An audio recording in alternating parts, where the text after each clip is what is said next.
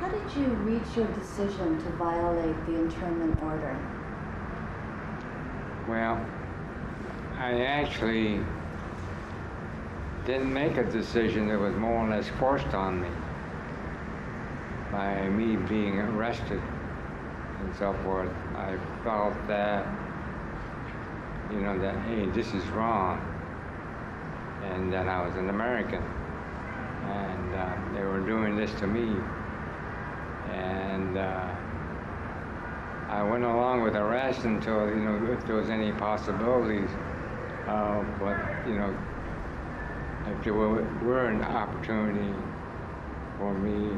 I knew I was going to go to court, but I didn't know how I was going to attack it, because I didn't have any legal experience behind me.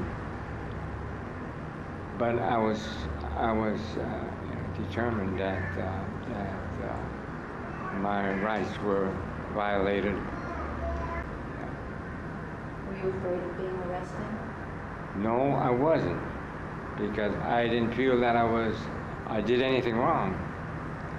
And if anybody did it wrong, it was the law, because I figured it was unconstitutional what they were doing. I didn't feel like I was a criminal, and I didn't feel that I did anything wrong.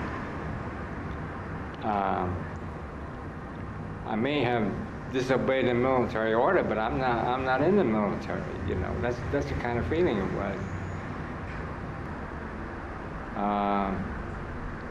I feel that the wrong has right, and that I'm involved in it, and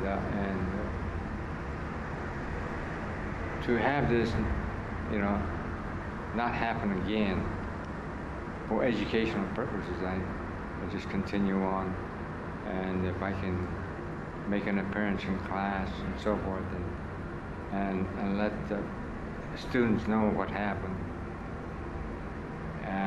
so that this won't ever happen to them or others.